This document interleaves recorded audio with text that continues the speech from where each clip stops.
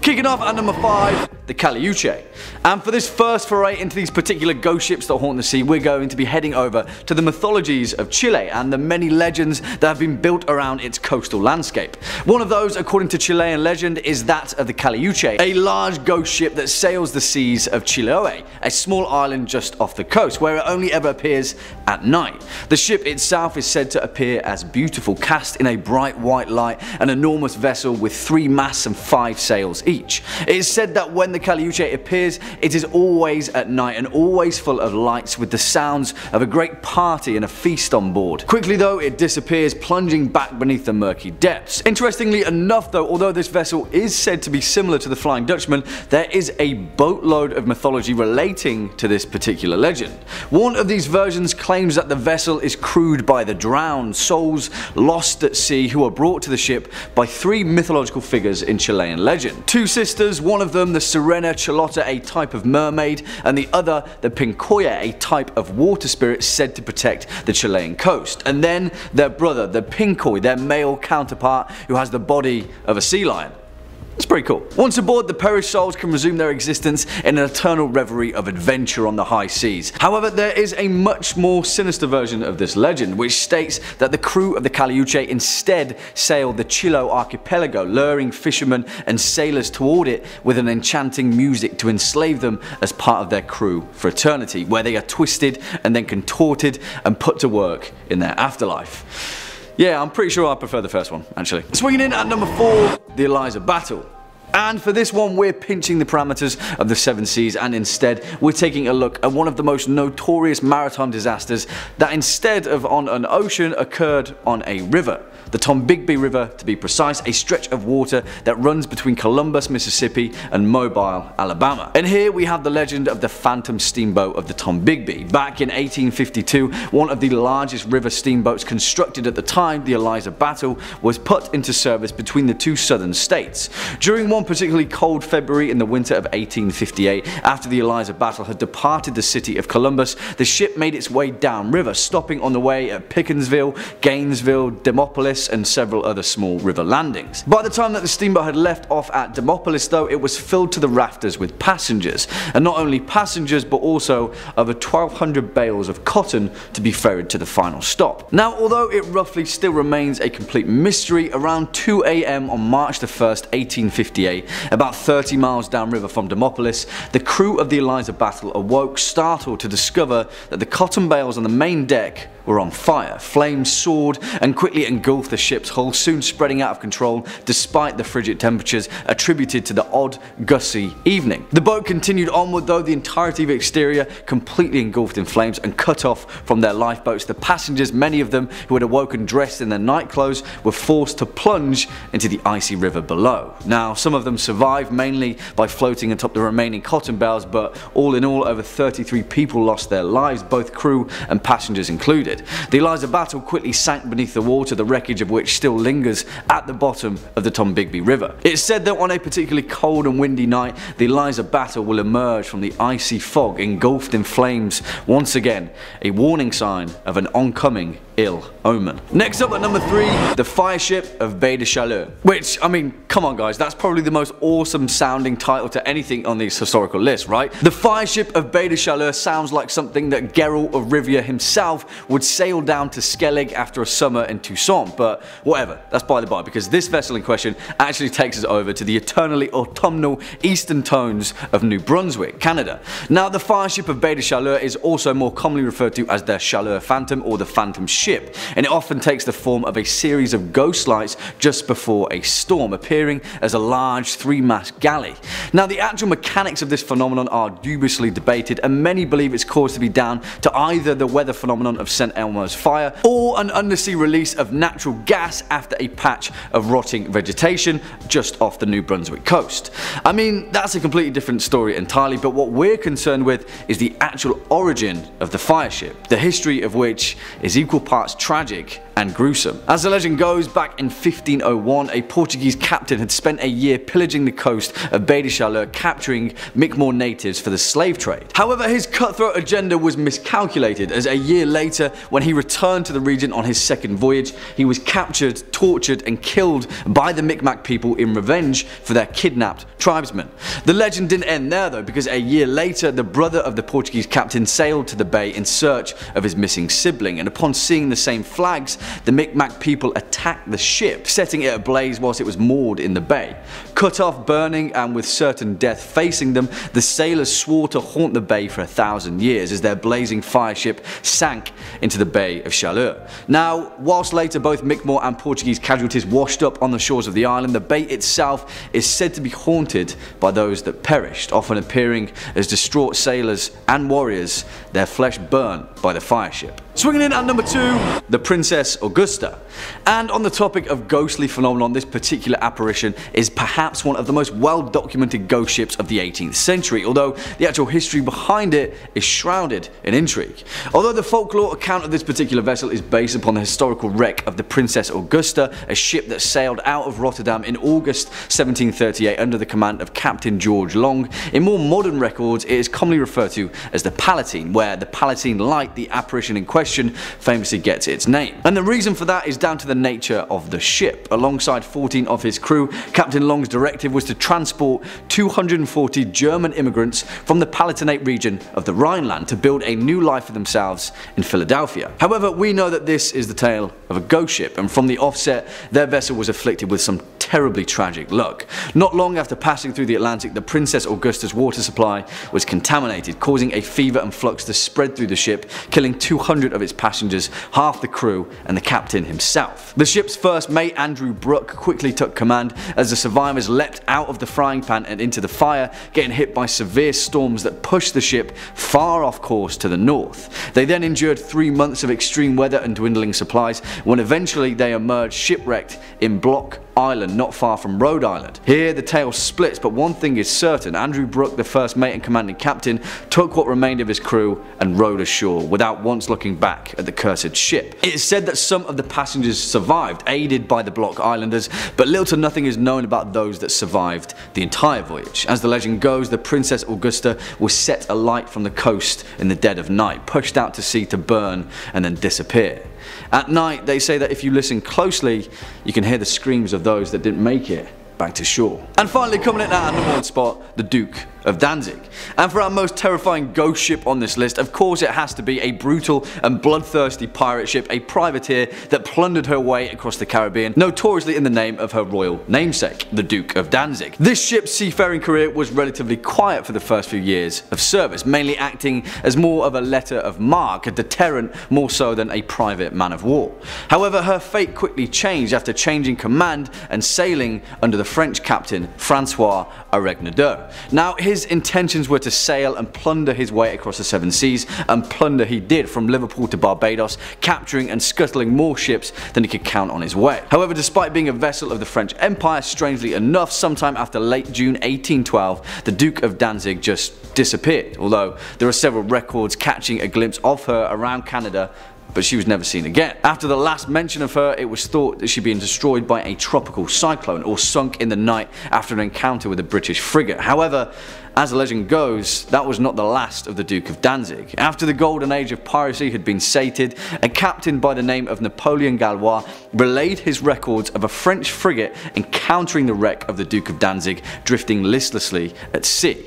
As his crew witnessed, the ship itself was covered from helm to hull in dried blood, and in staggered rows were the putrefying corpses of her crew, many of which were brutally crucified to the masts or the deck. Strangely enough, there were no signs that she had been in recent battle. In fact, despite the blood, she was pristine, no shot holes, and her sails and rigging intact. After searching the ship, Gallois' crew found a stack of blood-stained papers identifying the captain as the same Francois Aregnadour. And then, as they left, the crew of the frigate set the brig ablaze, forever to be buried at sea along with her mystery. Number 5. The Mary Celeste. Our first entry on the list of ghost ships today is the story of the Mary Celeste, a ghost ship where the crew abandoned it for a reason no one knows. In 1872, the captain, one Benjamin Briggs, cast off out of New York's docks to travel to Italy. On board were the captain, his wife, their young daughter, and a small crew of 8 seasoned sailors coming with them. The voyage seemed like a success until it was found by another ship, the Del Gratia. The crew of the Del Gratia approached the Celeste since it was barreling forward at full speed and full sail without anybody manning the crew. So the Del Gratia boarded it to investigate and found more questions than they had before, as there was barely a sign of life. If they hadn't found it freely floating, they would have assumed the ship had just been built. There was a little bit of water in the hold and a lifeboat was missing, but other than that, the ship was fully intact, the hull undamaged, the hold replete with food and water and other supplies. So what happened? Why would the captain and the crew abandon a perfectly serviceable, well-stocked ship, especially one that was carrying his own family? Now, there have been theories over the course of the years. Piracy is a fairly common suggestion, suggesting they were attacked, but if the ship had been raided, why did they leave all the food and water behind and leave the ship freely floating? It's not like a pirate to leave anything valuable behind, anything at all. The ship was still on course to their destination, and the logbook found on board stated that the Mary Celeste was on the right path, so what happened there? They were going the right way. It's worth mentioning that before this strange occurrence, the Mary Celeste already had a checkered history. It was originally known as the Amazon before Jeff Bezos sued. No, it was the Amazon, but it was given a new name after a series of mishaps led crews to believe it was a cursed ship. The first captain died of an extreme sickness, and on one of the first voyages, the Amazon crashed into another ship. So it was renamed the Mary Celeste, hoping perhaps that a new name and a coat of paint could salvage its reputation. If only that was the case. The Celeste was recovered and sailed a few more years before being run down for insurance purposes, and to date, no one knows what ever became of Benjamin Briggs and his crew. And if you're looking for more ghost stories, not necessarily nautical, but ghost stories of any variety, Top 5 Scary has loads of that and then some. We've got just about everything freaky you can think of.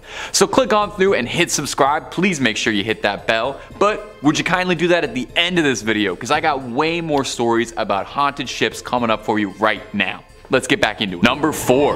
The Jenny. Way back in the era of exploration, when ships sailed across the sea, the South Pole was one of the most treacherous passes an explorer could make, and countless sailors sailed their last expedition around the Antarctic. One such ship is a small schooner called the Jenny. Now, we really don't know much about this ship, the purpose of its original mission, really even who was sailing on it. What we know of the Jenny comes from the post-mortem, when it was found discovered by a whaling ship in the year 1860. The Hope was sailing through when it spotted a battered schooner, beaten but somehow still sailing around, passing narrowly through the gap between 2 icebergs. The crew of the Hope closed in. This was quite an odd sight. They recognized the English flag atop the mast and assumed the ship was in grave danger and needed immediate assistance, so they sailed on forward. They saw 7 men standing on the deck, although they looked gravely underdressed for the weather conditions and not particularly active at all. These guys were sort of just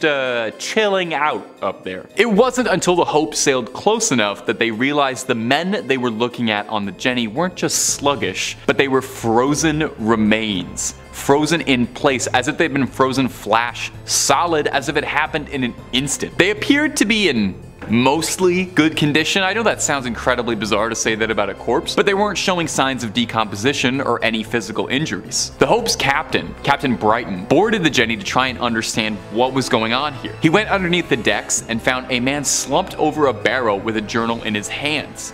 Brighton went up to touch him, but realized immediately, like everyone else, he had been frozen in place. So he pried the journal from his cold, dead hands and read the last chilling entry. Chilling. I didn't even mean to say that. That was a little pun. That's what my comedy degree paid for. May 4th, 1823. No food for 71 days. I am the last one alive. If the log was to be believed, then that would mean the crew had been sailing as corpses aimlessly for decades, as if not a day had passed. Captain Brighton took the journal home with him to return one day. And tragically, The wife of the Jenny's captain was found dead in the bedroom cabin alongside the ship's dog. The Hope sailed off with nothing more than the journal and left the Jenny floating across the frozen water, where she may still be to this day, or perhaps she's plunged deep beneath the water. Wherever she is, I hope those men found some peace and hopefully some food. Number 3. The Orang Medan. That's a fun name. In the 1940s, there was a widespread story about a ship named the SS Orang Medan that had exploded near Indonesia, and its entire crew was found dead under mysterious circumstances. That's a pretty good ghost story.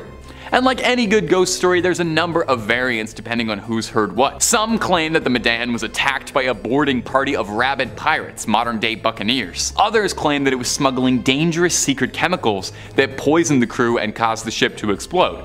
And of course, we're on Top 5 Scary. I love wild speculation, so I'll say I think aliens did it, and who are you to tell me I'm wrong? It could be something paranormal. Interestingly, despite this story being so widespread and repeated, there doesn't actually appear to be many records of this ship. So did it really exist? Or was the whole thing just a ghost story altogether? It's believed that the ship was passing through the Strait of Malacca during the 1940s, and one of its first references was that of a passing ship that was said to have picked up a radio signal coming from the Medan, reading out the very creepy message of, "We float. All officers, including the captain, dead in the chart room and on the bridge. Probably whole of crew dead. I die." That's something out of a Stephen King book, man. The vessel was an American ship called the Silver Star, and it went out to investigate probably the scariest message you could ever get at sea. What they found they couldn't have prepared themselves for. The entire crew was dead with, I quote, "teeth bared, with their upturned faces to the sun, staring as if in fear." The ship's dog had died too. But most bizarre was that none of these bodies showed any signs of a physical struggle. Some believe the ship had been carrying toxic materials and poisoned the crew, and that seems possible, but honestly, given off of what I just read, that sounds way more like it's supernatural. I think demons were involved. If you've ever seen the movie Event Horizon, this seems a lot like it was an Event Horizon situation. Number 2, the Young Teaser. So they called me in high school. Unlike a lot of other ships on this list that had served as merchant vessels, the Young Teaser, true to its name, was a bit of a wild card rebel as far as ships go, and was a notorious pirate schooner flying the black flag and was famous for its speeds. The Young Teaser had made a name for itself as a dangerous ship around Mahone Bay, notable for several successful raids, which is a lot easier said than done. I don't know if you've ever tried to board an enemy ship, it's very complicated. A whole lot wrong can happen on the ocean, and in the year of 1813, the Teaser had met a match it couldn't outplay, when it was cornered by a Nova Scotian officer by the name of Sir John Sherbrooke. Sherbrooke was a decorated military officer. He was a veteran of the War of 1812 and was looking to continue his path of glory, get another medal on the chest by capturing the Teaser and its crew and bringing them back to the crown to face justice for years of plundering. Sherbrooke was ready to board the Teaser, but he noticed that a privateer aboard it had already begun lighting their own ship on fire. Instead, the pirates had chosen to go up in flames rather than face the noose back in England. Now, a pirate choosing death before capture isn't the most wild story. I'd wager a lot more pirates did that than Jack Sparrow would have you believe, but it's how the Teaser's legacy carries on that gives it a spot on this list. Ask a Nova Scotian around the bay and they might tell you one of their more famous ghost stories. That on June 27th of every year, the otherwise peaceful Mahone Bay is overcome by fog, smoke, and the curdling screams of the damned crew whose souls are still trapped in the bay. They say on a real foggy night you can see the burning ship still sailing through. Some people even saying they see spectral sailors hanging off the riggings. Some boaters say that they see the ship charging towards them as if it was still marauding out and about, only when it's about to crash into another ship, it vanishes into thin air, leaving behind a cloud of smoke and fog in its place as if it was never there. And number 1, the Carol Deering. Now, we've been talking about ghost ships this whole video, and weird things that have happened to ships going missing, but we've yet to bring up my favorite anomalous triangle outside of Bermuda. So let's fix that, eh? Let's talk about the ghost ship, the Carol A. Deering. It was 1929, and the Deering was returning home from the Hamptons to Barbados, passing a Cape Lookout lightship. A man on the lightship called out to the Deering because he thought the crew looked aimless. They told him that the Carol Deering had lost its anchors, which, I don't know if you know a lot about ships, that's a bad thing for a ship to lose. The Carol Deering kept making its way forward. I guess the lightship didn't have any anchors to lend out or anything, where it was spotted again a few days later by a ship called the SS Lake Elon, with its captain reporting that the behavior of the Carol Deering was very odd. He described it as steering a peculiar course. And that would be the last time anyone saw the crew of the Carol Deering alive. 2 days later, the Carol Deering was discovered by the Coast Guard washed up on a nearby shore. The ship was missing its lifeboats and the decks were flooded. A rescue crew went in to investigate and were baffled by what they found. The ship had been picked clean. It was missing all its documents, all important equipment, belongings. It was stripped to the walls. The lifeboats and anchors were all gone, and there wasn't a single sign of life in the ship, with the exception of one oddity. A beautiful feast laid out for the entire crew that had been untouched. Not a nibble taken out of it. No one knows what became of the crew of the Deering. There's always been theories. Some people think maybe they mutinied against their captain and fled. Some people think they were taken by the mystery of the Bermuda Triangle. Was their ship stolen? Or maybe they all just went home. We might never know. Coming in at number 5, we've got the Mary Celeste. Don't be tricked by the lovely name, this ship is no fair maiden. Maybe it was named for one, but that's got nothing to do with their ghostly tale. This tale is a tragic one indeed, and one that seems ridiculously risky by today's standards. A captain decided he wanted to make the trip from New York to Italy aboard his ship, the Mary Celeste. Had he decided to bring a super experienced crew and a bunch of cargo, that would be one thing, but this nautical journey was no such business trip. Instead, he decided to bring his wife, 2-year-old daughter, and a crew of 7. That's a small group of people for such an extensive journey, especially when bringing one's family along. But everyone boarded the ship regardless and headed out to sea. Their journey should have been about a month, but they never arrived in Italy. Instead, another ship known as the Dei Gratia came across the Mary Celeste, floating aimlessly in the sea. Assuming the worst, the crew of this new ship went to see if anyone was still aboard. But they were never able to help anyone as the ship turned out to be empty. But it wasn't totally gutted though. There was still plenty of supplies in the larder and the ship itself was still in pretty good shape. Sure, there was a bunch of water on the deck, but it wasn't like it was gonna sink anytime soon. Stranger still, the lifeboat was gone with no indication as to why or where it was heading. So there the Mary Celeste was, without a captain, crew, or family, drifting in the Atlantic. It became one of the most famous ghost ships of its era too, as Sir Arthur Conan Doyle drew inspiration from it, and used this inspiration to write his short story, J. Habakkuk Jeffson's Statement. This tale was a launching board for many theories, from pirates to mutiny to cold-blooded murder. The thing is, nobody knows for sure what actually happened. The captain, his crew, and his family were never heard from again. Now, there are some more realistic theories that have come forth about the inexperienced captain not knowing the full extent of damage to his ship and ordering everyone maybe prematurely onto a lifeboat at the first sight of land. Even so, that likely ended in tragedy as well, as the lifeboat never made it to shore, or so we think. And with all those supplies still on board and the ship not going down anytime soon, it feels a bit like an ironic tragedy now, doesn't it? Coming in at number 4, we've got the Copenhagen. 5 masts, and none of them prevented the ship from going ghost. You'd think it would be easier to spot that way, but hey, unlike our last ghostly tale, this ship was jam-packed with capable sailors. Well, partly anyway. The Copenhagen was known as a training ship, which would often take a fair number of cadets. They would learn how to best run the ship so that their subsequent journeys might go a little smoother. One would assume that a training ship wouldn't be subject to overly harsh conditions, just like how any training is supposed to lower the risk of failure during a real-life scenario. Unfortunately, this was not the case. 60 sailors marched aboard this well-fitted ship, and once they departed, they were never seen again. The ship had all anyone would need to succeed, including plenty of lifeboats, an auxiliary engine, and a wireless communication system. So what went wrong? Nobody really knows. It left the Rio de la Plata on December 14th, heading to Australia. On the 21st, the crew was in touch with another ship and all seemed to be well. After that though, they went totally silent. Some think they ran into an iceberg, others claim that it could have been something more sinister. Either way, darkness and fog definitely played into the equation. For years, the Copenhagen was missing in action with nothing to show for it. However, some sailors did claim to see a phantom ship with 5 masts sailing the seas. Now, the ghost crew hasn't attempted to communicate with anybody yet, nor has anybody been able to get close enough to confirm what they've seen. But you'd better believe those cadets are seasoned sailors by now. Back in 2012, a wreck was discovered that many believe to be the Copenhagen. However,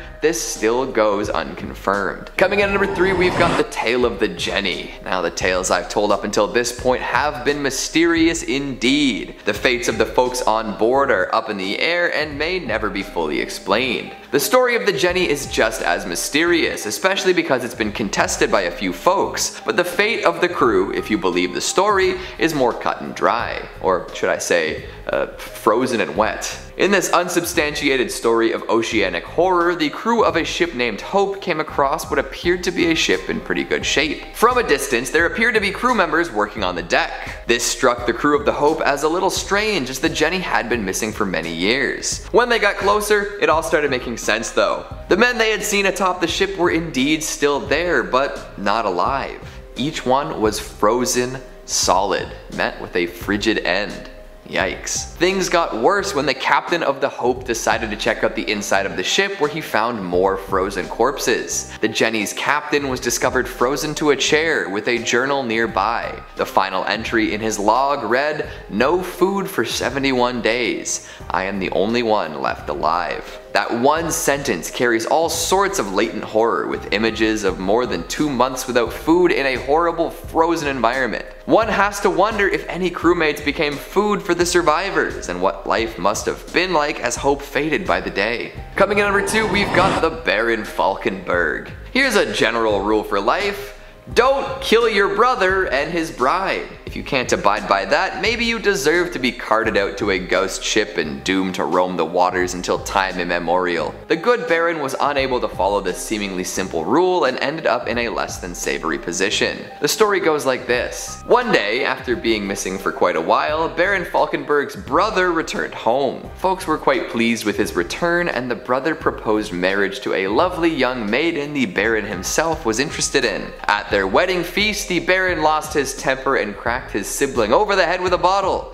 killing him. The bride-to-be was terrified and ran off, but the Baron pursued her to confess his love. This didn't go over very well, and the woman told the Baron that she'd rather be dead than be with him. A very literal man, the Baron interpreted this dramatic retort as a request, and he stabbed her. Realizing the grave mistake he'd made, the Baron fled to the beach, where he found a man with a dinghy waiting. This man told the Baron that the captain was waiting for him and rowed out to a much larger ship off the shore. From there, the Baron boarded the ship, and for the past half a millennium, he's remained on board. This ship always seems to be heading north, flickering with blue flame and filled with skeletal sailors. And finally, at number 1, we've got the Palatine. Forget the Block Island sound, we're talking about the Block Island light. If you ever find yourself around Rhode Island between Christmas and New Year's, take a look across the water at night. It's said you might see an old ship blazing against the darkness. There are many stories about where this ship came from, and none have been officially confirmed. Some say that the crew had come down with a terrible illness and the captain would not let them go to shore. Others say that folks from Rhode Island lured the ship to the shoals in order to take what they could from it, killing the remaining passengers. And then there's the alternate version where the locals actually rescued the folks on board and nursed them back to health. So why is the ship on fire in the ghostly apparitions then? Well, apparently a woman was left on the island by the ship and eventually came to be known as a witch. She got her revenge on the vessel by imagining it on fire and cursing it for leaving her alone. This idea became more popular, and now the story involves a flaming ship. Starting us off at number 5, we have Yellow Jack. We're gonna set sail on a weird one to start us off. If you're a flag enthusiast, you might see the ending of this one coming from a mile away, but we'll get there in a minute. So the legend of Yellow Jack starts upon a spice and gold-filled ship preparing to leave the Indies and head back home. The crew was accounted for, the cargo was secure, the captain was feeling nice. Then, at the last second, a mysterious figure asked if they had room for one more. Feeling pretty good about their haul, they welcomed this extra pair of helping hands on board. Wrong move. Turns out this was a disreputable lad known as Yellow Jack, with a reputation so abhorrent that the ship was forbidden to enter any port she called upon. For ages, the crew sailed from port to port, hoping that someone would let them dock, but it never happened. They were forced to endlessly cruise the seas, running lower and lower on supplies. Patience too. Eventually the crew went mad and committed mutiny before they all murdered each other. Some say the ship is still sailing, the ghosts of these sea-locked sailors manning the helm. Someday they may find a port that will take them and they will finally be able to rest. In the meantime, they will sail the seas, infecting other ships with the same madness that Yellow Jack caused. Now this is a spooky, ghostly story in its own right, but it could also be a reference to a different ship killer at the time. Disease. The Yellow Jack is a flag flown by ships infected with plague, cholera, and other nasty, fast-spreading diseases. So Yellow Jack itself could be a metaphor for disease, and ports weren't letting them in because of quarantine procedures. Absolutely fascinating, and it would also make a killer movie. A pirate quarantine body horror. Think The Thing meets Wreck meets Pirates of the Caribbean. Oh damn. Coming in at number 4, we have the Caliucci, a Chilean ship sailing around an island known for its terrible storms. Shining white sides, 3 masts with 5 sails, blood red. The ship sails independent of any human input. Sure, there's a ghost crew, but the Caliucci is known for being sentient.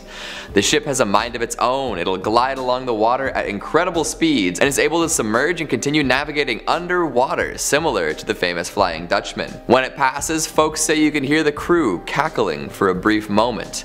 It's a ship known for the merriment of its ghostly crew. They throw parties often and hop around on one leg. The folks on board often only have one leg because the other is folded behind their back, similar to another Chilean mythological entity. To top off their strange looks and mannerisms, some crew members have backwards faces, terrifying all who lay eyes upon them. Some say the Caliucci is manned by sailors, both dead and alive, dragged from the depths and snagged off passing ships. Another legend says that the ship is piloted by the souls of the drowned, brought aboard by water spirits and granted the gift of life in exchange for their servitude. Not so sure that's a good deal, you know, life eternal, but you'll always be on a stinky ship? Maybe the parties are just that sick.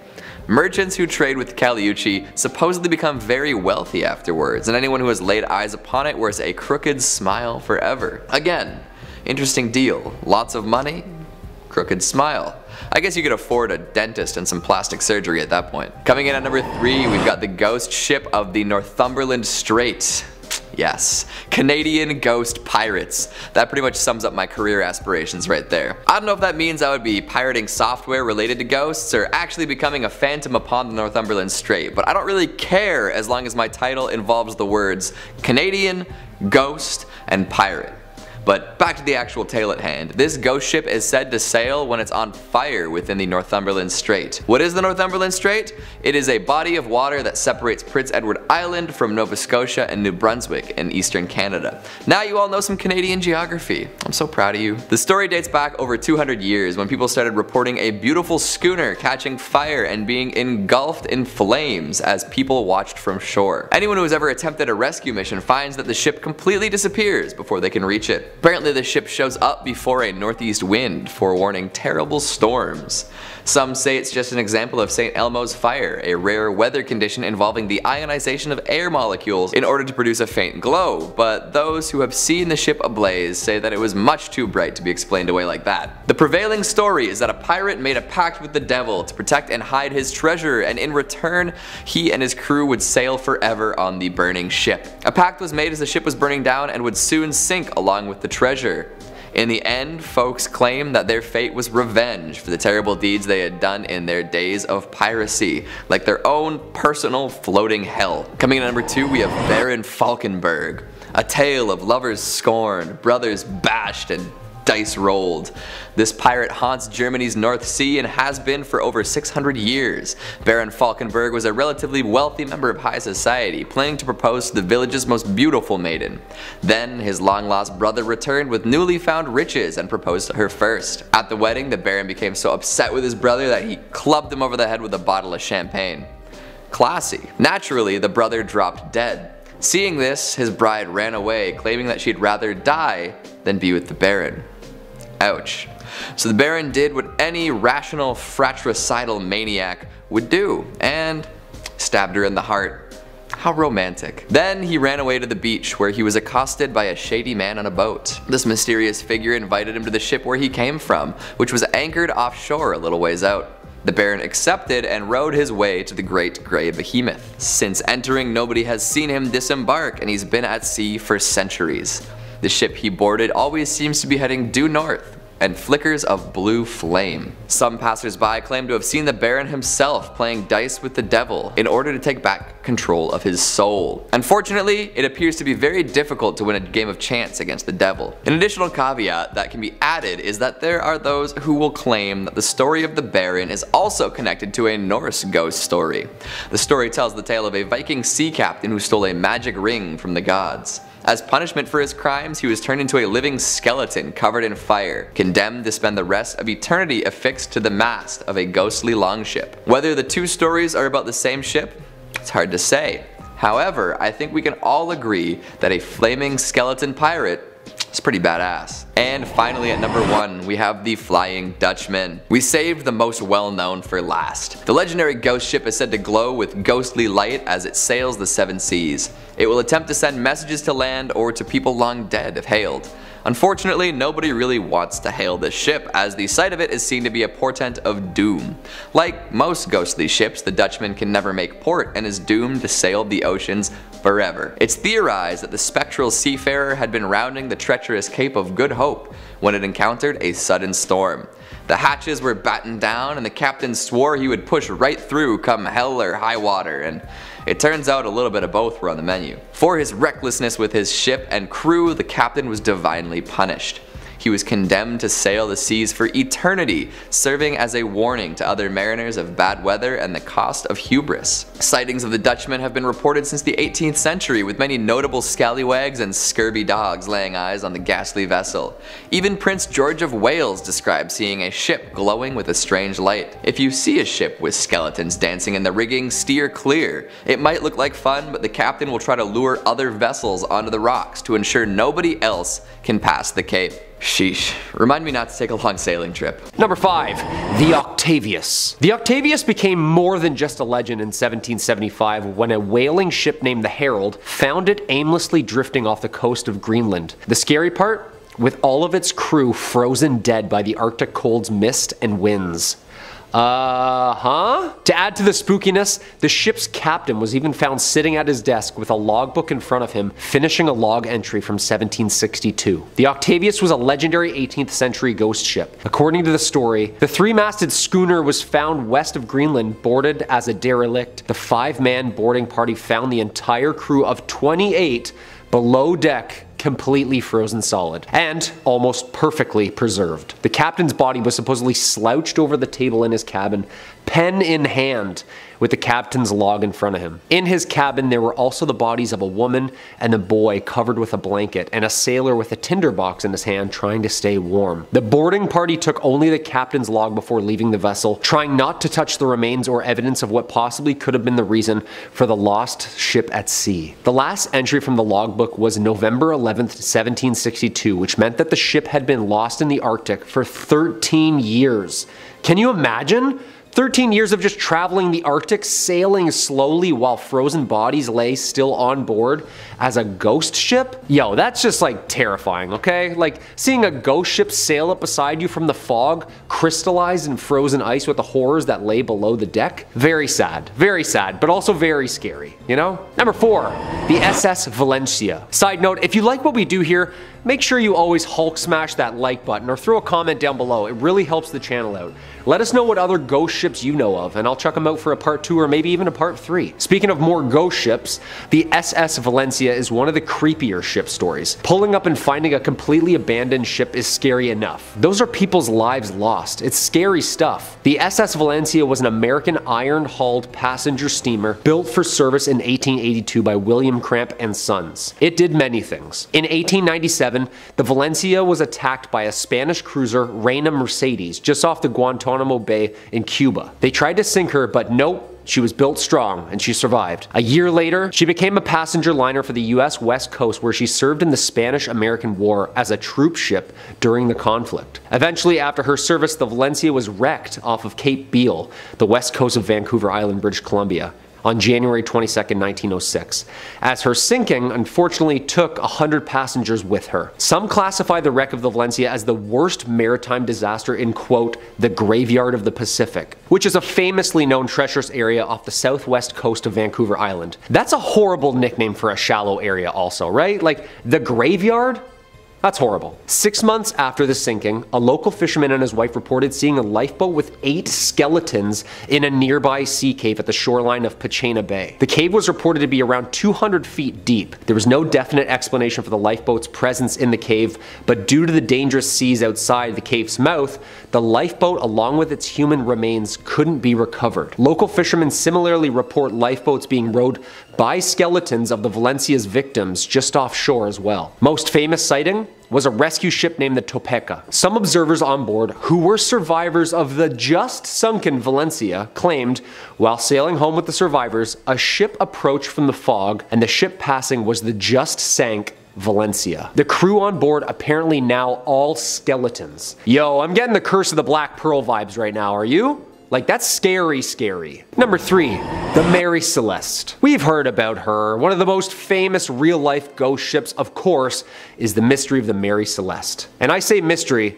because it's still a mystery. She was found drifting slowly through the waters of the Atlantic Ocean in 1872, sailing completely unharmed and untouched with all its sails still up, the crew's personal belongings intact, and a cargo of more than 1,700 barrels of booze untouched. She set sail from New York City with more than 1,700 full barrels of alcohol destined for Italy for distribution. On board were 10 people, including Captain Briggs, his wife, and their daughter. Over the next 2 weeks, the ship encountered, well, something bizarre. 10 days later, the vessel was spotted by a British brig, De Gratia. The crew from that ship boarded the Mary Celeste and discovered it deserted.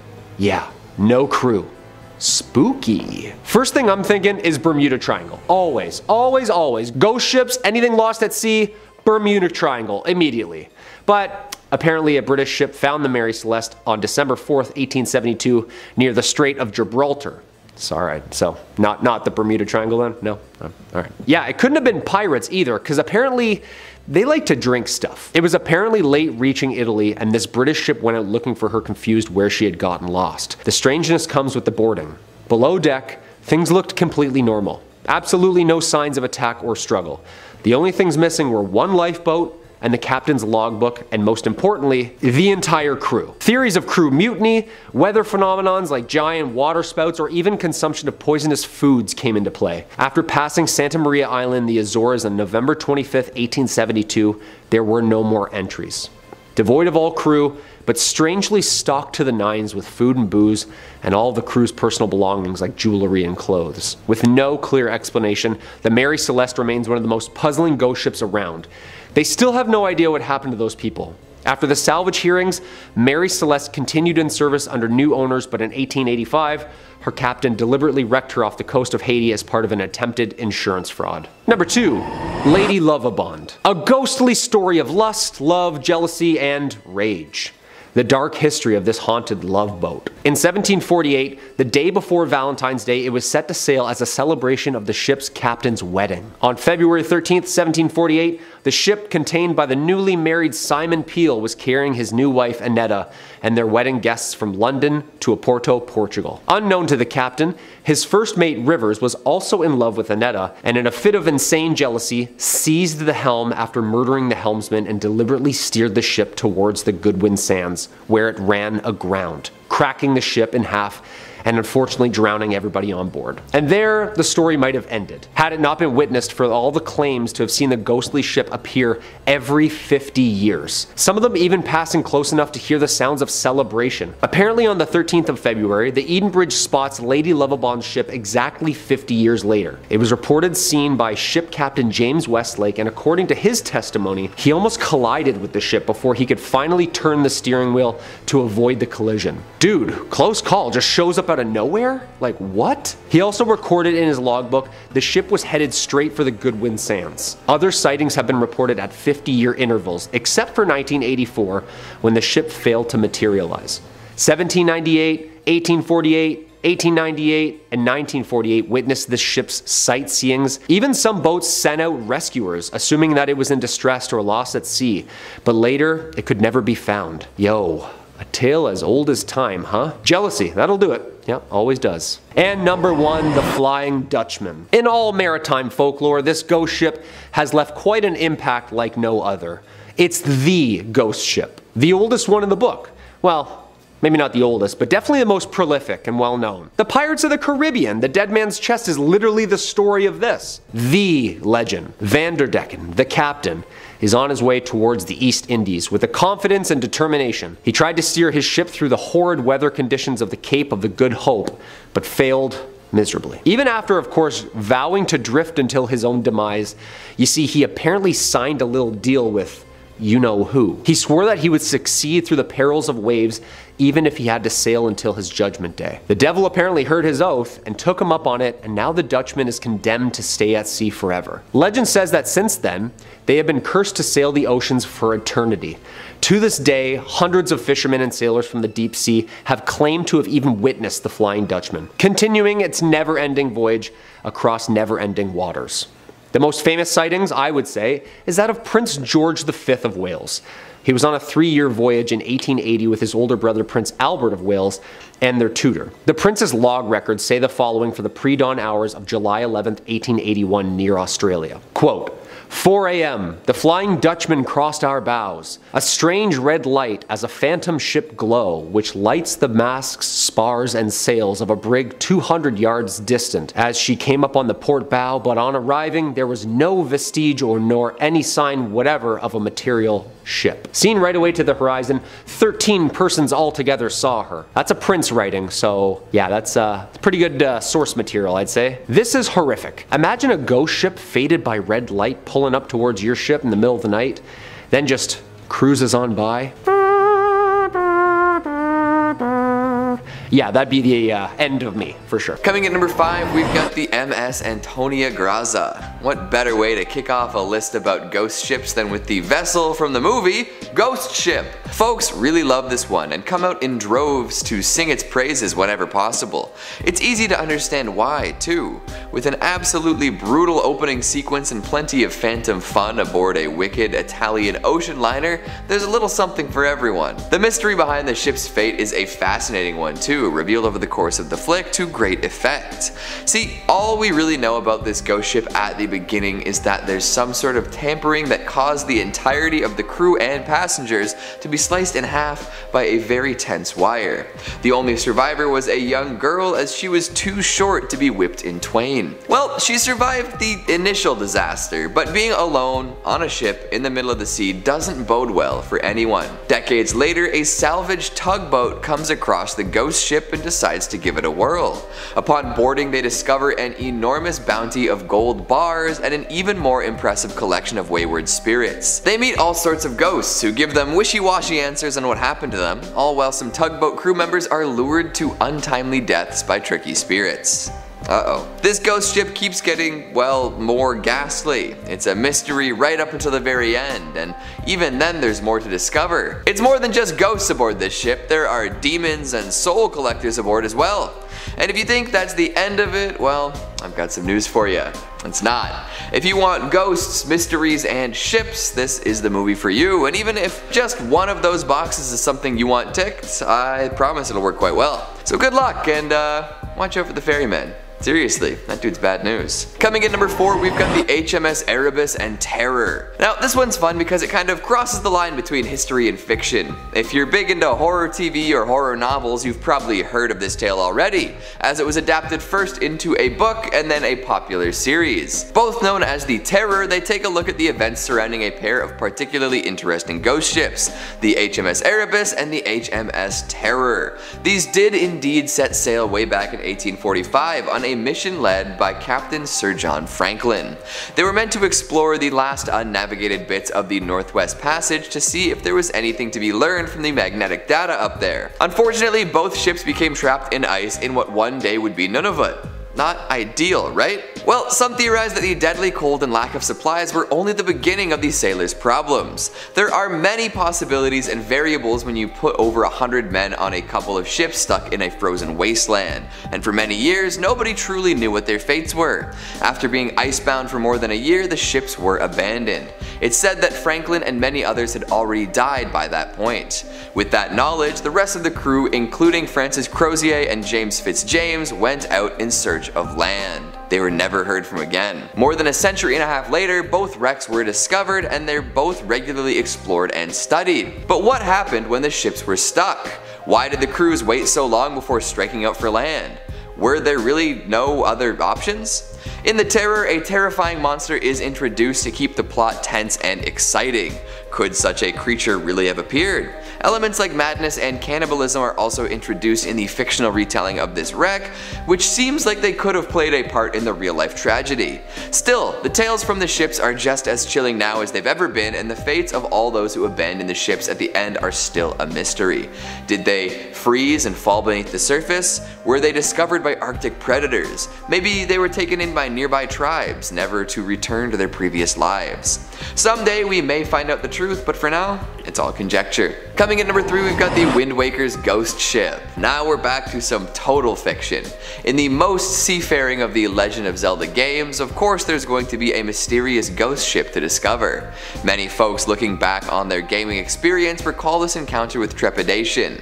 It was freaky to find a ghastly vessel in what seemed to be a relatively cheerful game, especially when you couldn't actually interact with the ship without a specific chart. It would coast around the ocean, moving from place to place based on the position of the moon. Sailing at night became more of a thrill once you knew a ghost ship could cross your path. Worse yet, if you did have the appropriate chart and made it on board, you'd be greeted with plenty of skulls and a few enemies, which tells the tale of a very unfortunate crew if you ask me. Thankfully, there is treasure to be found on this ship, and once you open it, the entire ship will disappear, with a really creepy laugh to boot. Unbeknownst to the treasure seeker, they'll end up unconscious on their boat afterwards. How'd they get there? Who did those skulls belong to? Where did the boat go? All good questions, but not all of them have good answers. Ask around and you'll just hear tales of terror. Apparently the person who put the ghost ship chart together died shortly afterwards, so you can't even ask for more details. Oh well, that's life. Or afterlife. Coming in number 2, we've got the SS Edmund Fitzgerald.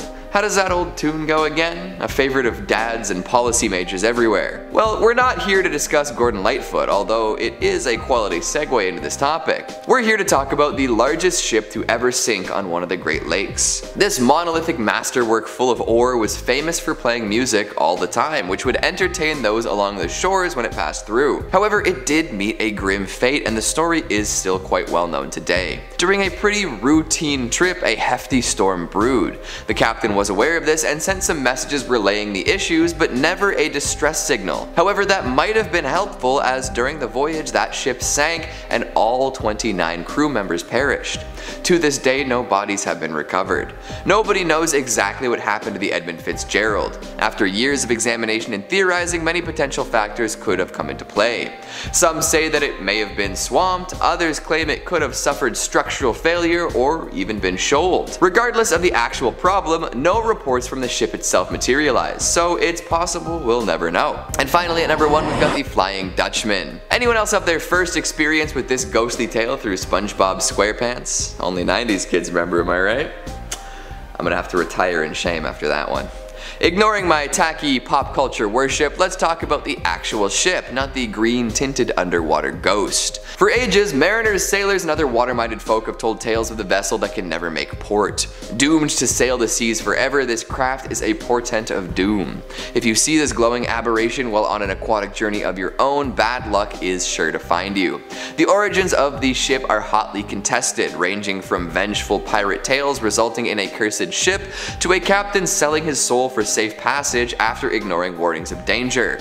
But one can be certain that the deck is loaded with the souls of criminals and ne'er-do-wells. If you hear cries of "ah, ooh, ah," or spot a ghastly green light while sailing the 7 seas, good luck. Number 5, the Swan 48. So in 2013, a non-profit group called the Ocean Research Project embarked on a journey across the Atlantic Ocean when they stumbled upon a peculiar discovery roughly 800 miles from the very mysterious Bermuda Triangle. The discovery, which would make anybody's curiosity peak, was a sailboat adrift in the vast expanse of the ocean. With no signs of life on board, it fell upon Matt Rutherford, a member of the team and the first person in history to complete a non-stop, single-handed circumnavigation around North and South America to investigate this eerie vessel. Upon boarding the abandoned sailboat, named Wolfhound from the Irish Yacht Club, Matt described the scene as nothing short of astonishing. The interior told a tale of abandonment, with a scattered mess of household and personal items. Fortunately, no grim discoveries of lifeless bodies awaited him below deck, but it was evident that people had been there at some point. And as Matt explored further, he couldn't help but express his astonishment. Roughly where this boat was around 800 miles from Bermuda, a whopping 1,500 miles from the United States, and he's standing on this luxurious Swan 48 in the middle of the vast ocean. And the boat, despite its desolation, was in decent shape on the outside. However, it was non-operational due to a malfunctioning engine. So as Matt reflected on the experience, he described the scene inside the abandoned sailboat as the spookiest thing. Drawers had popped open, and the sound of water sloshing around was echoing within, leaving an impression that people had abandoned, the vessel in the middle of something. I don't know what, but something. This discovery led to an incredible endeavor for Matt and his crew. Despite their own boat being 6 feet shorter, they decided to tow the 48-foot vessel across the ocean. This undertaking extended over the next 47 days, a relentless effort that pushed them to haggle with a passing freighter for some much-needed fuel. Alas, their own boat's engine gave in to the strain, forcing them to reluctantly release the vessel they were towing. Hey, they tried. A for effort. The ship's abandonment was estimated to have occurred 9 weeks before its discovery, a testament to the durability of those vessels left to their own devices in the unpredictable ocean. It turned out that the boat had been owned by Alan McGettian and his crew, who had fallen on hard times when they lost battery power, followed by engine failure, rendering the vessel without communications or navigation systems for 8 days. Fortunately, their own ordeal was cut short when they were rescued by a passing cargo ship. Number 4, the Rosalie or Rossini. So the mysteries of the Bermuda Triangle have long captivated the human imagination, and tales of ghost ships drifting aimlessly in mysterious waters only add to the intrigue. So this story, dating back to August 3rd of 1840, involves the Rosalie, a large French ship that was bound from Hamburg to Havana. According to reports from the London Times on November 6th of 1840, the Rosalie was discovered as an abandoned ship with no apparent explanation. But what makes this story even more bewildering is the lack of any evident damage. Most of its sails were set, and its valuable cargo, comprising of wines, fruits, silk, and more, remained in, impeccable condition. The captain's papers were found securely in their designated place, and there was no indication of a leak. The only living creatures aboard were a cat, some fowls, and several half-starved canaries. The officers' and passengers' cabins were lavishly furnished, and personal belongings, including women's clothing, lay scattered about, and yet not a single human soul was found to be on board. Now this vessel, the Rosalie, was large and newly built, and it was evident that it had been deserted only recently. The cargo also included several bales of goods destined for various merchants. Now, the enigma deepens when we consider the lack of definitive historical records or archives confirming the incident involving the Rosalie. The British Maritime Museum's records indicate that a ship by that name was indeed built in 1838 with a displacement of 222 tons. However, these records alone do not prove that the ship experienced any accidents, let alone, here. Additionally, there's a lingering possibility of confusion between the Rosalie and another ship, the Rossini, which was reported to have struck ground near the Bahamas in 1840 and was subsequently found abandoned. Mysteries often beckon the curious, and the Rosalie is no exception. Whether it vanished without a trace or was discovered derelict remains a subject of debate among enthusiasts of the Bermuda Triangle's enigmas. So let me know in the comments what you think of this entire mess. Number 3, a mystery. Alrighty folks, this story from 1881 involves the Ellen Austin ship, a vessel measuring a substantial 210 feet in length, sailing from London to New York. And it was during this voyage that the ship's captain, Captain Big, and his crew found themselves in the midst of an unexplained and eerie encounter. While traversing the notorious Bermuda Triangle, the captain and his crew spotted a small, unidentified ship sailing alongside them. Intrigued and perhaps, concerned, the captain attempted to make contact with the mysterious vessel for 2 days, but their efforts yielded no response. Fueled by curiosity, and perhaps the desire to assist or loot, the captain and his crew boarded the abandoned ship, only to find it devoid of any human presence. Instead, the ship was fully stocked with supplies. Now, with no one in sight to claim the ship, the captain made the bold decision to bring the abandoned vessel with them to land. To execute this, he dispatched a paid crew to handle the task, and for the first couple of days, all seemed to be proceeding routinely, with the two ships sailing together. Then, though, in a sudden and unexpected turn of events, a powerful storm unleashed its fury upon them, causing the paths of the two ships to diverge. The second ship, now abandoned and adrift, was lost to the sea. Now this captain was determined to find the lost vessel, and started a search that spanned several days. It was during this relentless search that he once again observed the ghostly ship, sailing eerily and without explanation. Through his trusty telescope, the captain made a second attempt to bring the elusive vessel to shore. He once again sent a paid crew to accomplish this task, but however, the outcome mirrored the first attempt, as they too disappeared without a trace. The perplexing and unsettling incidents involving the ghost ship came to the attention of the owner of the Ellen Austin, leading to the decision to sell the company. The new owners, in a symbolic move, named the organization Meta, perhaps attempting to sever ties with the unexplained phenomena. The mystery surrounding the ship remains unsolved to this day. Now some folks have claimed to have spotted this mysterious vessel, sharing stories of a pirate ship sailing a route from London to Florida. Now the ship, it is said, has been accompanied by haunting screams that serve as a chilling warning for those who cross its path. Legends suggest that in 1701, a pirate ship sailing through the same waters was besieged, if you will, by a colossal and mythical creature known as the Gargantos. The ship's spirit continues to navigate the Bermuda Triangle's routes, luring unsuspecting travelers. Those who venture aboard or traverse the same route are believed to be consumed by the monstrous entity. Countless lives have apparently been claimed by the sinister waves, with the vengeful spirits of the pirates serving as harbingers, urging people to turn back. When we piece together these elements, it becomes apparent that the ship that the captain encountered could very well be the elusive pirate ship, seeking to claim the captain and his crew. And hey, miraculously, they managed to escape its clutches on 2 separate occasions. Now, numerous search operations have been conducted in the quest for answers. In 1822, a ship was recovered from the desolation of the Triangle, bearing the grim discovery of 21 deceased individuals on board. Some versions of the story indicate that among them were 43 pirates, and the lingering belief is that the vengeful spirits of the ship continue to haunt and torment those who venture into the waters of the Bermuda Triangle. Number 2, the Orang Medan. The very curious tale of this ship, and its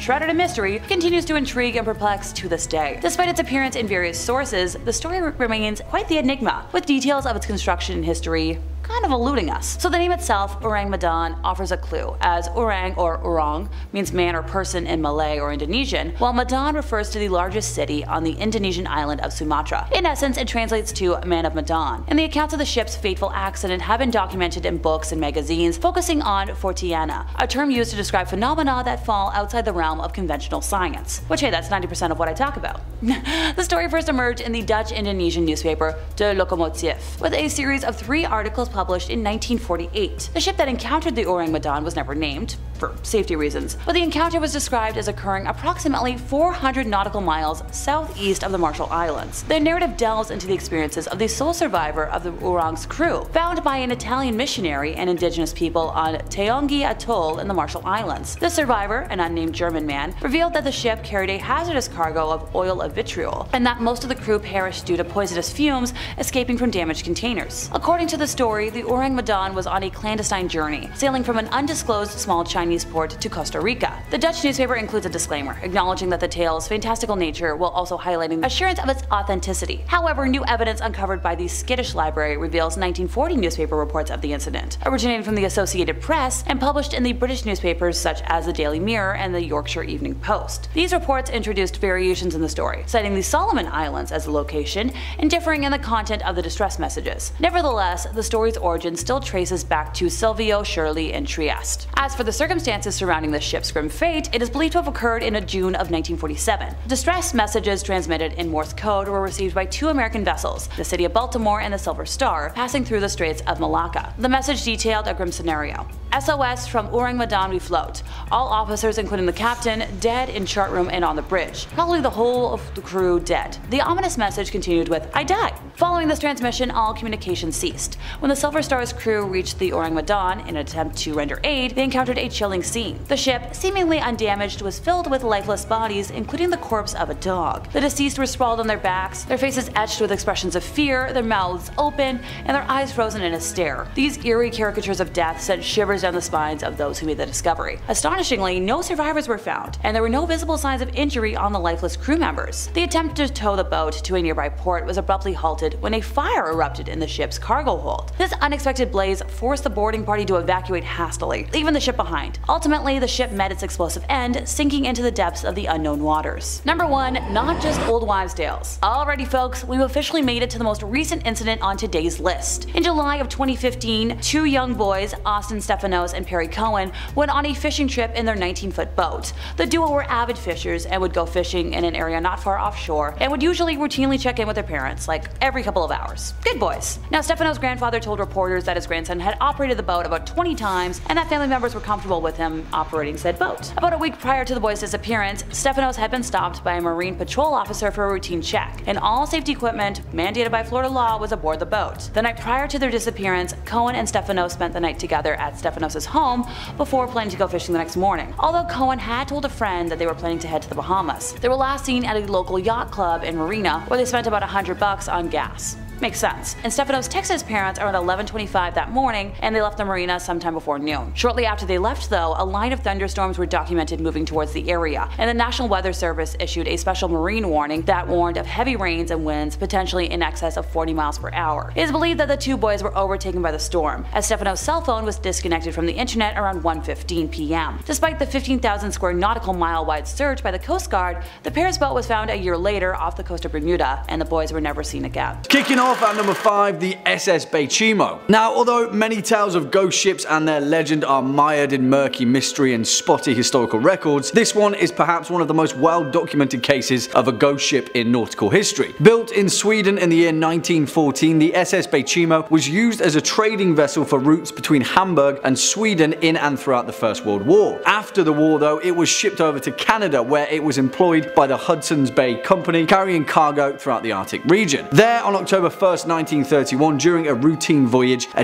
devastating storm blew in and the Bechimo was trapped in pack ice just off the coast of Alaska. The crew quickly abandoned ship, traveling over the ice to the nearest town of Barrow, Alaska, where they took shelter. Several days later, after the storm had subsided, the crew returned to retrieve their precious cargo, only to find that the SS Bechimo had disappeared. Her captain decided that she must have broken up during the storm and sunk, but a few days later, an Inuit seal hunter told the captain that he had spotted the Bechimo nearly 50 miles away from their initial position. As the story goes, the Bechimo didn't sink at all, and for several decades after her abandonment, she sailed the Arctic coast completely unmanned. In fact, the SS Bechimo was seen on numerous occasions throughout the following century, and several crews even managed to board her. In fact, the last recorded sighting was by a group of Inuit in 1969, a staggering 38 years after she was abandoned. Her ultimate fate? No one knows, but it's safe to say that somewhere out there in the frozen north, the SS Bechimo is still sailing. Next up at number 4, the Jenny. Now, this one is a little bit murkier, to say the least, and historical accounts have varied from person to person. One thing always remains the same though: if the accounts are true, then this nautical tale is perhaps one of the most bleakest and most despairing cases of a crew being lost at sea. As the story goes, the Jenny, an English schooner that set sail from its home port of the Isle of Wight in 1822, became frozen in an ice barrier just off the Drake Passage sometime in its voyage in 1823. Nearly a decade later, in 1840, the stark remains of the ship had been dislodged by the ice, only to be discovered by a nearby whaling ship. As some accounts tell, when the crew first saw the ship, they saw 7 figures standing to attention on the main deck, and so thought that the vessel was manned. As they got closer though, they discovered the grim truth. The 7 figures standing to attention were in fact frozen in place, turned to ice by the Arctic cold. Things only got worse from there though, and as the crew of the whaling ship explored the vessel, they found more and more bodies frozen in time deeper below the deck. As some reports go, as the crew came to the captain's cabin, they found him frozen in place with a pen in his hand. The final note written in his log read May 4th, 1823. No food for 71 days. I am the only one left alive. Yeah, spooky stuff. Coming in at number 3, the SS Valencia. Now, this one's a little bit more interesting, to say the least, because it's a verified fact that the wreckage of the SS Valencia can still be seen to this day, scattered along the beach and rocky shoreline of Vancouver Island's West Coast Trail. After the ship struck a reef during a storm in 1906, the wreckage of the SS Valencia was considered to be the worst maritime disaster along the western North American coast, otherwise known as the Graveyard of the Pacific. The Valencia was a small ship, a passenger steamer that had a long history of carrying both passengers, cargo and troops, but at the time of her ruin she was operating as a tour boat, often running routes from San Francisco and up to Seattle. During the wreckage, tragically 136 souls were lost, with rescue efforts unable to access the Valencia in the ravaging storm. But our ghostly tale lies with those that tried to escape. You see, as the legend goes, in panic the crew launched all of the Valencia's lifeboats, going against the captain's orders, all of which went horribly wrong. 3 flipped on descent, dozens more capsized after reaching the water, and the last one disappeared out into the waves. Since the disaster of the SS Valencia, countless sailors and fishermen have reported sightings of these lifeboats listlessly floating upon the water during particularly calm days at sea. As some of the tales go, these lifeboats are still filled with the skeletal remains of the lost souls of the SS Valencia. Next up, at number 2, the Copenhagen. And it's quite the title really, because the Copenhagen is considered by most to be one of the greatest maritime mysteries of the modern era, with only whispers, rumours and speculation as to its ultimate fate. Built for the Danish East Asiatic Trading Company in 1921, it was the world's largest sailing ship at the time, and primarily served as a sail training vessel for young cadets. In the eyes of many, it was the most impressive sailing ship ever built. However, as the story goes, on September 21st, 1928, the Copenhagen departed from northern Jutland for Buenos Aires on its 10th and ultimately final voyage. A total of 75 people were aboard, and the journey was planned to span all the way to Melbourne, Australia, and then back to Europe. But tragically, as we know, it was never seen again. The thing was though, the captain of the ship, Hans Andersen, was renowned for going long periods at sea without sending any messages, and so it wasn't until nearly 6 months later that the Danish company sent a search party. No wreckage or remains have ever been found. However, following the next several years of the Copenhagen's disappearance, there were a number of highly reputable sightings of a 5-masted ship that fit perfectly its description. In July of 1930, the crew of an Argentine freighter cited what they referred to as a phantom ship during a gale. Their captain noted in his records that this may be the Wrath of the Copenhagen. Dozens of stories and tales have perpetuated around the ultimate fate of the Copenhagen, but the truth is, we may never know. In all likelihood though, it's still out there, somewhere, floating on the endless tide. And finally, coming in at our number 1 spot, the Seabird. And this story is the literal definition of a ghost ship, and one of the most saltiest sea yarns that I've heard spun in a while. Although this one has a few more twists and turns that you may not have first seen coming. As the legend goes, in the year 1750, a vessel named the Seabird was idling off the coast of Newport Harbour in Rhode Island, and had quickly attracted quite a crowd on the shore due to its elaborate craftsmanship. Soon enough though, the crowd of onlookers noticed that there was something strange about the Seabird. There was no one manning the ship, not a soul in sight. As the legend goes, several moments later, the ship, as if by a supernatural wind, perfectly sailed itself through the rough breakers of the beach, gently landing on the nearby Easton's beach. There, a few brave souls boarded the vessel, only to find the Seabird completely deserted, save for a boiling kettle on the stove, and strangely enough, breakfast already prepared at the table. Now, some accounts state that a group of fishermen had passed the Seabird a few hours before and had even spoken to the captain themselves. Where had the crew gone? What had happened in the few hours that had passed since their last sighting? The truth of it is that no one may ever know, and such is the nature of ghostly tales from the sea. But, well, this is where things get a little stranger still, and take this final caveat with a pinch of sea salt. But as the legend goes, decades later, an old sailor reported to a New England journalist his deepest, darkest secret. In a fit of rage, he had murdered his entire crew just before making port, throwing their bodies into the ocean. And the name of that ship? Well,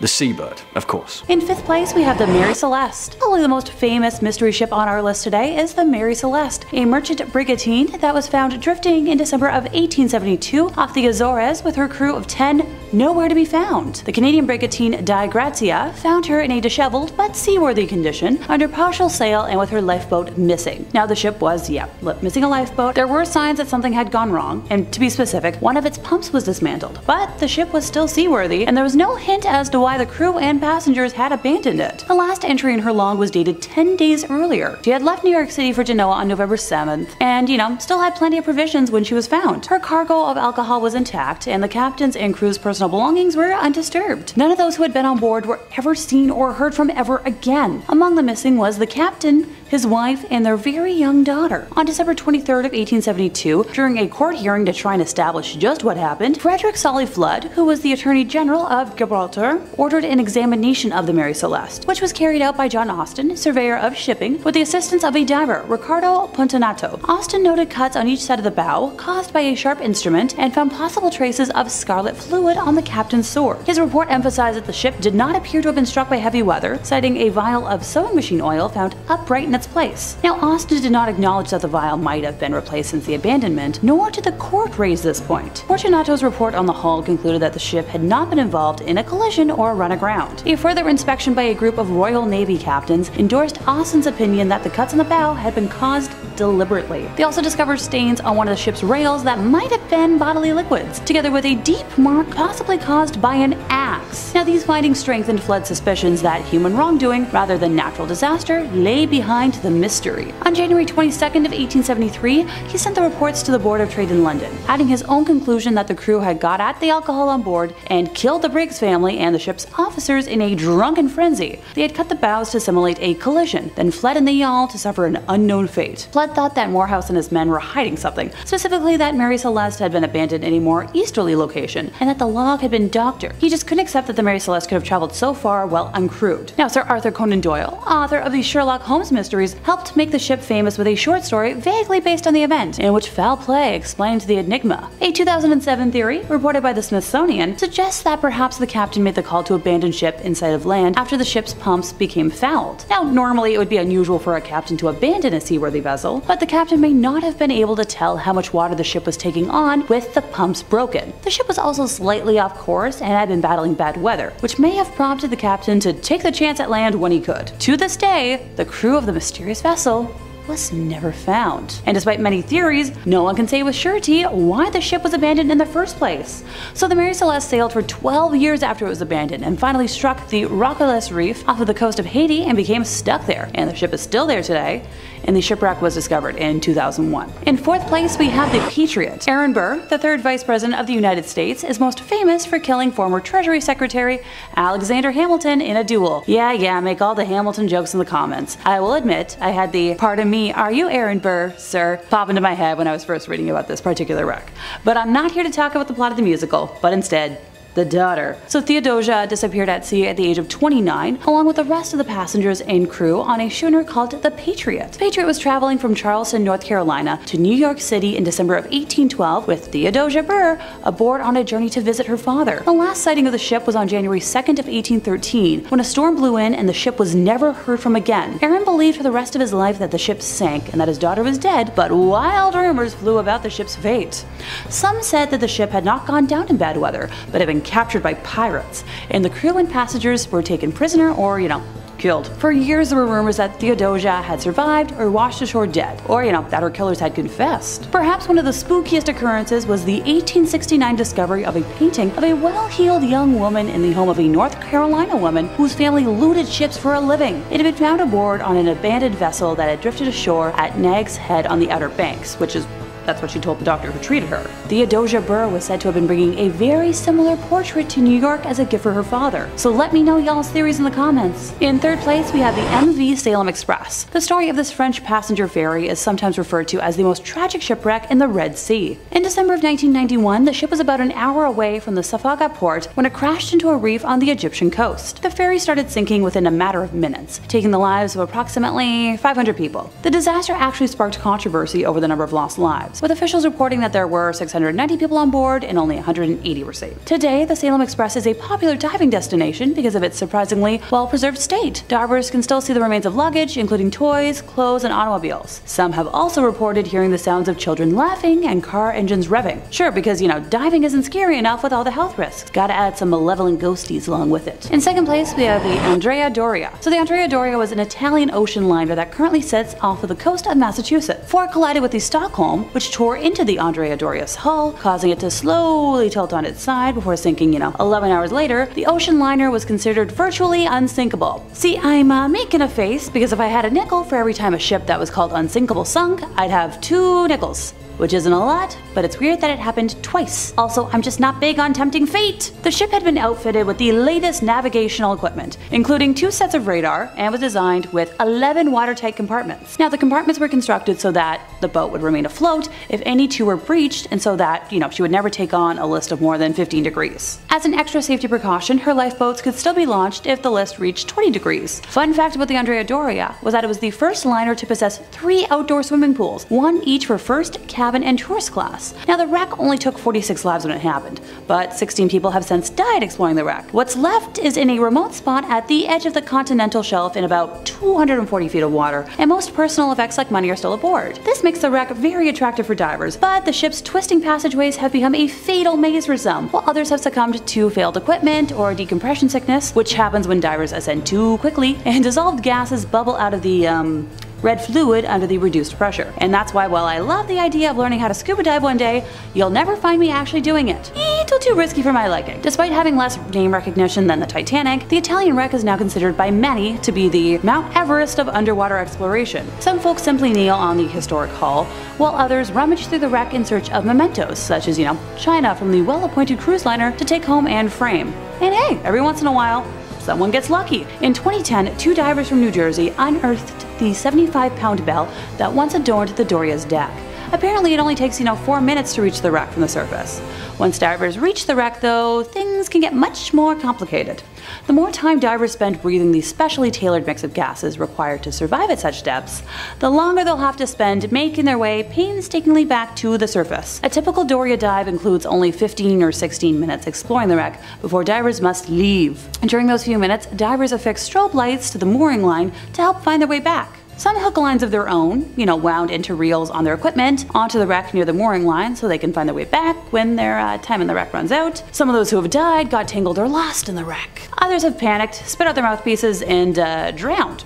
No big. A big part of the danger is the depth and the risk of nitrogen narcosis, which once again is a condition that can occur below 100 feet, in which too much nitrogen builds up in that red little fluid, causing a level of impaired thinking that is often compared to alcohol intoxication. In first place, we have the Hunley. The Civil War submarine, the H.L. Hunley, is a ship that managed to sink not once, not twice, but 3 times. Look, I'm all for recycling, but with that kind of track record, someone should have clued in after, the 2nd time. When the precious kitty known as Unsinkable Sam survived more than 2 wrecks, someone eventually decided to keep him on land and avoid, cursing further ships. Those who ignore history are doomed to repeat it. Just saying. First demonstrated in 1863, the ship is famous as one of the initial forays into developing combat submarines. She carried Confederate Navy men to Charleston Harbor, attempting to break a Union blockade that was limiting the city. On the very first mission, the Hunley sank at the dock when either the wake of a ship swamped it or tangled lines dragged it underwater, and caused the passing of, 5 men on board. The sub was recovered and launched again a few months later. Some idiot on board left a valve open and it sank, killing the entire 8-man crew. The back-to-back disasters did not dissuade the Confederate Navy, though. Sure, I guess we can chalk the second incident up to human error, but the vibes I'm getting are off. The ship was found, modified, and put back in service for a February 1864 mission in which it sunk the USS Housatonic, killing 5. And, it would turn out to be a deadly mission for the Hunley's crew. The sub and all aboard were never heard from again until 1995, when a team of wreck hunters rediscovered it, with all 8 crew members inside. And in 2000, the wreck was raised. To this day, no one knows what doomed the Hunley's final mission. She may have been crippled by her own torpedo, or trapped by ill-favored tides, leaving the crew to die of asphyxia when their air ran out. They may have been clipped by a Union rescue ship that never even noticed the collision, or perhaps someone managed a lucky shot that disabled the sub's captain and sent water pouring into the vessel. I guess we'll never know. Kicking off at number 5, the Kaz-2, which perhaps is one of the most terrifying modern instances of the term ghost ship and one of the most profoundly tragic unsolved mysteries of the deep blue sea. The Kaz-2, which was publicly dubbed the Ghost Yacht, was a 9.8 meter catamaran which was found drifting listlessly 88 nautical miles off the northeastern coast of Australia on the 20th of April 2007. The 3 men aboard, who were all residents of Perth in Western Australia, were all incredibly experienced sailors. They were 56-year-old Derek Batten and brothers Peter Tunstall and James Tunstall, who were 69 and 63 respectively. Their whereabouts still remains a mystery to this day, and the fate of these 3 men perhaps may never be known. What made it even stranger is that when the Kaz-2 was eventually found by the Coast Guard, there were no signs of distress, no signs of boat damage, or even a struggle between the 3 men. It was as if they just vanished out of thin air. coffee cups were left out, and all the life jackets on board remained stowed away, indicating that the trio never felt at risk. In an even more curious turn of events, rescue teams discovered video footage of the three men on a handheld camera, seemingly hours before they disappeared. It showed them fishing, relaxing in the sun with the motor off, and offered no clues as to how these three experienced sailors disappeared at sea. Although an inquiry was later drawn, no definitive conclusions were ever reached, and only theories remain about the ultimate fate of the Kaz-2. Coming in at number 4, the Lady Loverbond. Of course, no list would be complete without a good old sea shanty of jilted lovers and ghostly revenge. As the legend goes, the Lady Loverbond was a schooner that is alleged to have been wrecked on the Goodwin Sands just off the southern coast of Kent on the 13th of February 1749. But if you ask any old sailor worth their salt, they'll tell you that it just so happens to have a habit of reappearing every 50 or so years as a ghost ship. As the story goes, the captain of the ship, a man named Simon Reed, had just been married to his bride Annetta and was celebrating the joyous occasion with a cruise bound for Oporto in Portugal. Now, it is high time to mention that a long-standing sailor's superstition was that back in the day, it was grave bad luck to bring a woman on board, and in many ways, the legend of the Lady Loverbond is a cautionary tale that exemplifies that fact. According to the tale, the ship's first mate, a man named John Rivers, was a rival for the hand of the captain's young wife, and in a jealous fit of rage, he killed the crewman manning the ship's wheel and steered the vessel into the treacherous Goodwin Sands, killing absolutely everyone on board. And if you're asking me, that is a stark overreaction. But nevertheless, since that fateful day in 1749, the Lady Loverbond has been sighted on numerous occasions with an ethereal, ghostly glow, eternally bound to wander the ocean. Next up at number 3, the Mary Celeste, which in fact may very well be the world's most infamous ghost ship, as well as one of the longest enduring mysteries of the seven seas. Built in Spencer's Island, Nova Scotia in 1861 and launched under the new name of the Mary Celeste in 1868, this merchant brigantine sailed uneventfully across the Atlantic for years as a seaworthy, efficient vessel. It wasn't until her fateful voyage in 1872 where the true ghostly legend began, which has since gathered theories that vary from submarine earthquakes, water spouts, an attack by a giant squid, and even paranormal intervention. No one will truly know the ultimate fate of the Mary Celeste, with every single soul on board never being seen or heard from again, which is a terrifying thought in itself, isn't it? The Mary Celeste was discovered adrift and deserted just off the coast of the Azores Islands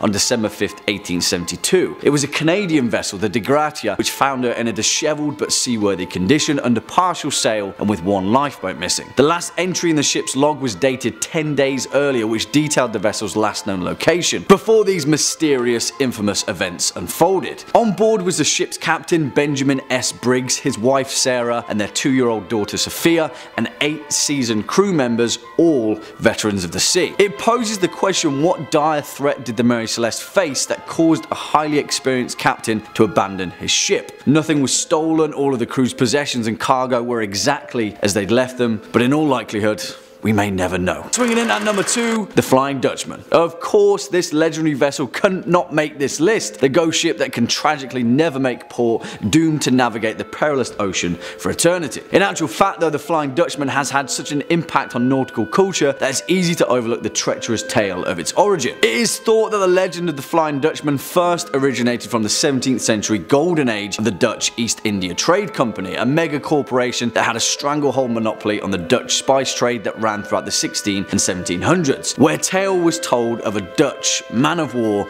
that was lost just off the Cape of Good Hope. Purportedly, every soul on board perished after being ravaged by a violent tempest. The following few days, numerous other trading ships reported seeing a ghostly, ethereal vessel out in the foggy mist of the ocean, flying the exact same colours as the Dutch vessel. Since then, the Flying Dutchman has gathered notoriety as the worst omen you could ever hope for of a phantom ship that heralds the demise of an entire crew, with sightings continuing all the way into the 19th and 20th centuries. In fact, perhaps the most recognised sighting was by King George V himself during a 3-year voyage in 1881 just off the coast of Australia. He noted in his personal log that 13 people had seen the same glowing Flying Dutchman in the early hours of the morning, and later in the day, the ordinary crewman who had spotted the vessel fell from the foremast and, in his words, was smashed to atoms. It's a little bit worrying, that one, eh? And finally, our number one spot, the Orang Medan. And where do we even begin with the bizarre, perplexing legend of the Orang Medan, perhaps the most terrifyingly unexplainable instances of a ghostly shipwreck in history? But, well, the leading physical theory of the Orang Medan may be even more horrifying than it first appears. As the legend goes, at some time in June 1947, an American vessel by the name of the Silver Star picked up several distress calls from a nearby Dutch merchant ship, the Orang Medan. A radio operator aboard the troubled vessel sent a message in Morse code. In rushed, confused dots and dashes, it read, "We float. All officers, including the captain, dead in chart room and on the bridge. Probably whole of crew dead." And then a few moments later, after even more confused dots and frantic dashes, two words came through very clearly. "I